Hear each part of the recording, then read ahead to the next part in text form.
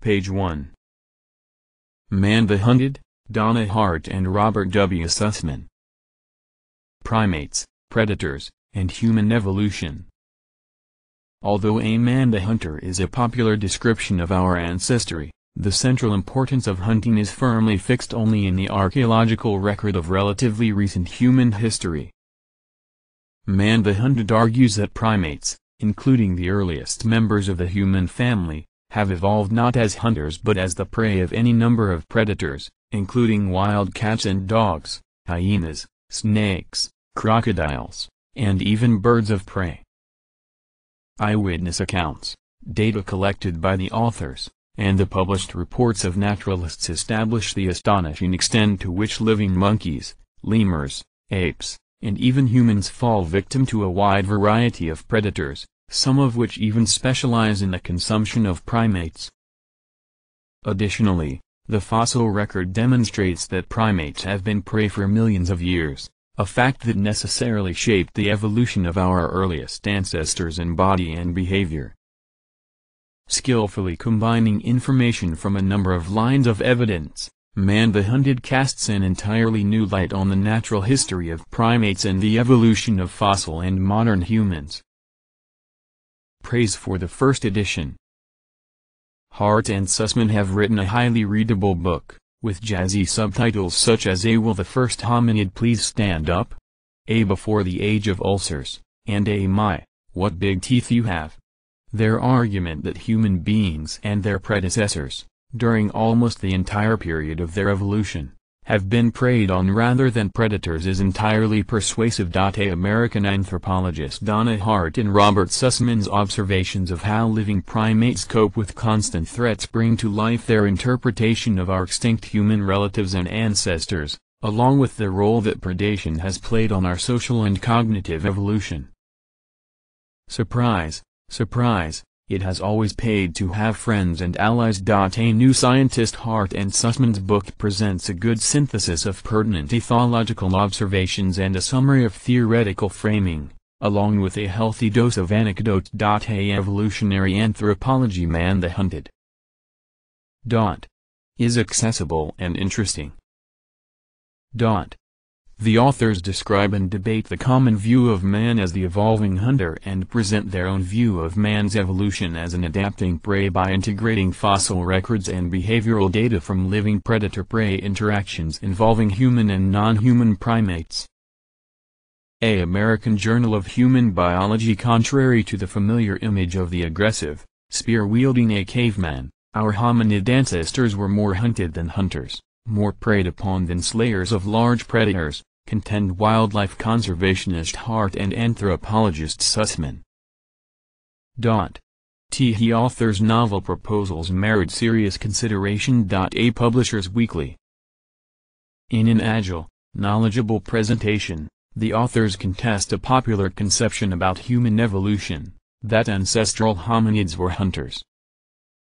To make their case, which eminent paleoanthropologist Ian Tattersall extols in a preface as the first comprehensive synthesis of the information available about predation on humans, Hart and Sussman marshal both fossils and behavioral studies of living primates.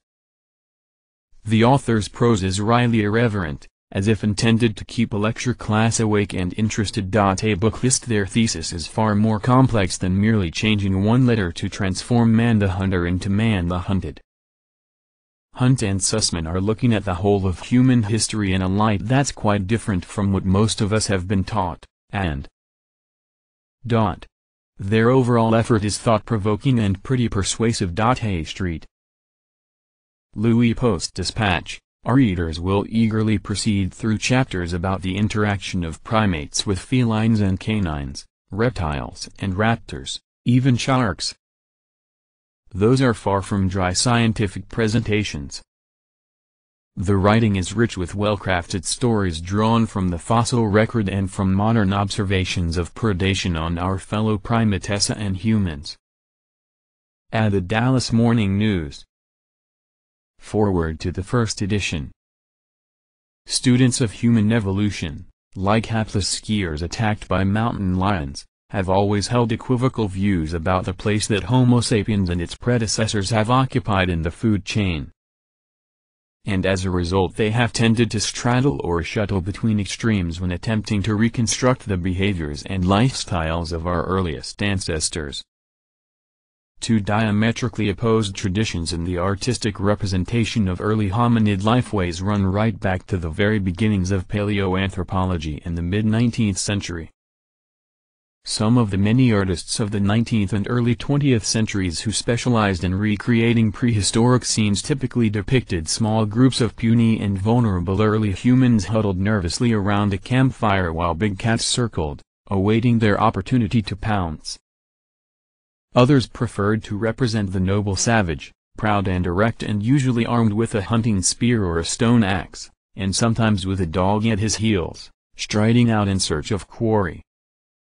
The discovery in 1879 of the astonishing animal images adorning the ceiling of the cave of Altamira, Spain, taken early on to consist of straightforward if powerful and stylized representations of the prey animals of the Ice Age hunters who made them, gave a huge impetus to interpretations of the latter kind. Still, the duality of interpretation lingered well into the last century, possibly because both interpretive schools had in common a tendency to emphasize the importance among humans, then as now, of social cooperation, either as an essential ingredient in defense against predators or as an integral component of successful hunting. Another frequent element in these rather anecdotal scenes displayed the use of intelligence and guile by hominids to compensate for their relative lack of strength and of such inbuilt weapons as dagger-like canine teeth. Understandably, for those days when the human fossil record was tiny, ancient and extinct kinds of humans were most commonly viewed somewhat as junior league versions of ourselves, with at least echoes of our own vulnerabilities and strengths. Perhaps unexpectedly, when serious scientific attention began to be turned specifically to the matter of how early hominids had lived and thrived within their environments, this attention was focused not on the lifestyles of humans in the late Ice Ages, but rather on the behaviors of truly ancient human precursors. During the second quarter of the 20th century, Raymond Dart presented the first diminutive hominid bipeds as murderers and flesh hunters, whose violent proclivities had inevitably led to the blood-spattered, slaughter-gutted archives of human history. Based largely on an interpretation of patterns of bone and tooth breakage at ancient Australopith, archaic, small-brained hominid biped, sites in South Africa now known to date between about 3 and 1.5 million years ago, Dart's vision of humanity's origin in a group of vicious, tool-wielding predators seized the public imagination in mid-century when it was popularized by the satirist Robert Ardrey in his beautifully crafted book African Genesis. Significantly for the recent history of the human sciences, this dramatic view of man the hunter influentially held a stage during the period when many of today's senior figures in paleoanthropology and primatology were being trained. Inevitably, though, the Ardrey view of mankind's bloody birth ultimately produced a reaction that swung interpretation toward the opposite end of the spectrum of possibilities. Studies by Bob Brain during the 1960s and 1970s of South African Australopith assemblages clarified how the fossils came to be jumbled and fragmented as elements washed into underground cavities, or as body parts accumulated by predators or scavengers, rather than as a result of murderous breakage by hominid killers in their lairs. Dramatically, Brain demonstrated that twin punctures in a skull fragment of a juvenile Australopith were perfectly matched by those of a fossil leopard, whose relative had doubtless dragged the hapless hominid's body into a tree, as leopards still do with the corpses of impalas and other unfortunate prey. Still, some of the South African Australopith sites, notably that of Sterkfontein, cover a period of well over 1 million years. And in his detailed examination of this site in his 1981 book The Hunters or The Hunted, Brain suggested that while at about 2.5 million years ago the cats apparently controlled the Sterkfontein cave, dragging their Australopithecine victims into its darkest recesses, By a million years later, hominids had not only evicted the predators but had taken up residence in the very chamber where their ancestors had been eaten. This set the stage for a more nuanced view than Dart's of early hominid lifestyles, and one which emphasized the vulnerability of the small-bodied early hominids who first quit the shelter of the forest and ventured out into the expanding woodlands and grasslands. Still, Brain's book envisaged an almost inexorable progression by hominids toward predatory behaviors. In the 1990s, with increasing knowledge of the ways in which our closest living relatives the great apes behave, the pendulum began to swing more emphatically. Beginning with the assumption that early hominids were more in the nature of evolved apes than of unperfected humans, though the conclusions need hardly have differed either way. Some primatologists began to point to the fact that apes have been documented to behave in some pretty nasty ways, up to and including what has been characterized as genocide, as when the males of one chimpanzee community in Tanzania systematically wiped out those of a neighboring one. Thus became popularized the notion of the demonic male, whose extreme and enduring hunting proclivities have been turned inward, toward members of his own species, and to whom by extension we owe many of the less endearing traits we human beings display today. These include the male domination of women and mayhem of all kinds. The latest wrinkle on this re-energization of the notion of man the hunter has been the claim that it was the regular cooking, initially of tubers, but by extension of meat, that spurred the origin of our genus Homo at around 2 million years ago, and that this in turn was responsible for our modern, Western, though not universal, pair-bonded social system and a slew of other human behavioral peculiarities. Well, all of this makes a good story, even though there is precious little evidence of the regular domestication of fire before about 400,000 years ago, or maybe, according to the latest reports, a little more. But are all good stories necessarily true? And more specifically, is this one true? If you are inclined to believe the chorus of reports in the press, which is famously receptive to reductionist explanations of almost everything, you might readily conclude that behaviorally speaking we are indeed the prisoners of our genes, that the way we human beings behave today is the result of millions of years of fine-tuning by natural selection, deep in our evolutionary past. But if we look at the archaeological record, the archive of the behaviors of our predecessors, it is readily evident that significant behavioral innovations over the course of human evolution have been both sporadic and rare. The pattern we observe, whether physically or behaviorally, is certainly not what one would expect from a generation-by-generation process of improvement via natural selection. Further, it seems that rather recently, acquiring its unique symbolic reasoning processes, mankind made a qualitative leap, a leap that was not simply an extrapolation of trends that are discernible earlier in human evolution. For example, a small window of time in our recent history points toward an adoption of true big-game hunting, yet millions of years of our early history indicates that we were mainly a prey species. Clearly the unprecedented qualities of our species are the result of an emergent event, and there is indeed something truly different about the way we Homo sapiens behave that seems to distinguish us from even our closest ancestors. And as a result, it is evident that we cannot attribute the ways in which we behave directly to our genes or even, more indirectly, to our history, as a bee or an angelfish might much more plausibly do. So what can we reasonably say about our ancestral heritage, and more specifically about the roles of our ancestors as the hunting or the hunted? And what, if anything, is the relevance of all this for the mysterious ways in which members of our peculiar species act today? For an accessible and innovative appraisal of these issues I cannot think of a better place to turn than to this elegantly accessible book by Donna Hart and Bob Sussman. These gifted primatologists recognize that to inquire whether the place of humans in nature is properly as hunters or as hunted is to create a peculiarly human paradox. For of course, at one time or another, we are and were both. This is particularly significant because, In a very real sense, in our present incarnation we are interlopers into the web of nature, our forebears having very recently taken an entirely new ecological turn. And although we are neither condemned to be a predator as a leopard is, nor to be constantly preyed upon as a wildebeest must be, elements of both conditions nonetheless linger within most human beings. Insulated as most of us are today from the practical dangers of predation, we are nonetheless, often, meat-eaters who are still haunted by atavistic fears, and Hart and Sussman eloquently explain why. Crowned with captivating anecdotes, but always with its feet firmly on the scientific floor, this intensely readable volume explains how the intricate web of nature is constructed, what we can reasonably say about how our predecessors fitted into it, and how our past has contributed to our sometimes rather uncomfortable place in the world today.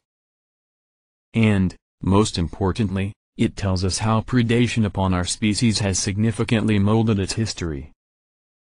Man the Hunted presents the first comprehensive synthesis of the information available about predation on humans in both ancient and recent times, and it combines the insights thus gained with a penetrating survey of an extraordinary range of data on human fossils, primate and human behavior, ancient habitats, the archaeological record, and a host of other topics relevant to the understanding of human origins. The result is a revolutionary but convincingly documented perception of the origins of our earliest ancestors not as fearsome killers, but as another primate prey species. If you are looking for a truly unusual and innovative perspective upon the human story, read on. A. Ian Tattersall. New York City. June 2004. Preface to the expanded paperback edition. We are very grateful for this opportunity to rethink and update some of the materials in the book since its first printing in 2005. We have not changed chapters 1 through 10 from the first edition except to correct a few minor typos. However, in the new chapter 11, we've reiterated our hypothesis of man the hunted and summarized some of the main reasons why we believe our earliest human ancestors were neither systematic hunters nor inherently violent. Rather, we were omnivores and our natures are mainly formulated by what we learn we are cultural animals. There have been many new discoveries and a number of old discoveries that have now become pertinent to a man the hunted hypothesis.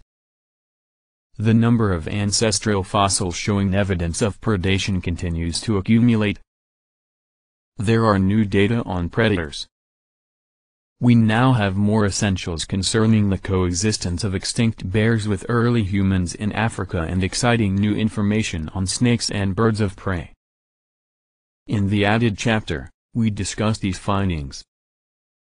Publication of this expanded paperback, also, has enabled us to attend to some aspects of the man the hunted hypothesis that we did not address earlier to uncover, or at least bring to light, some lingering questions. What is the connection between the evolution and enlargement of the brain and meat-eating? How prevalent has cannibalism been in ancient and recent human history? What do markings made by prehistoric tools and carnivore tooth marks found on 2-million-year-old mammal bones tell us about early human hunting or scavenging? If these early humans were not hunters, were they scavengers? Did the need for humans to live in groups to protect themselves from predation lead to the selection of behavioral, hormonal, and neurological traits that rewarded and reinforced sociality and cooperation? How and why do new theories in science get accepted or, on the other hand, ignored? In the added chapter, we have attempted to shed some light on all of these questions, while updating other aspects of the earlier edition. We would like to thank Westview Press, the publisher, for this new, enlarged paperback edition. We are especially grateful to Carl Yambert, executive editor at Westview, for his constant encouragement, editorial advice, and support in making both the earlier and this edition possible. We also thank Scott McGraw, Tom Headland, Harry Green, Adrienne Zeilman, Jerry Lowenstein, and Ann Gibbons for providing new information and material that assisted us in the preparation of this edition. Thanks to Kimberly Wilbanks for her accurate and timely research assistance. Many thanks, in addition, to the Biological Anthropology section of the American Anthropological Association for honoring us with the W. W. Howells Book Prize in 2006. Finally, we thank the readers and hope that we have provided a good read, a new way to think about an old paradigm, and a refreshing way to ponder our shared evolutionary past. Page 16.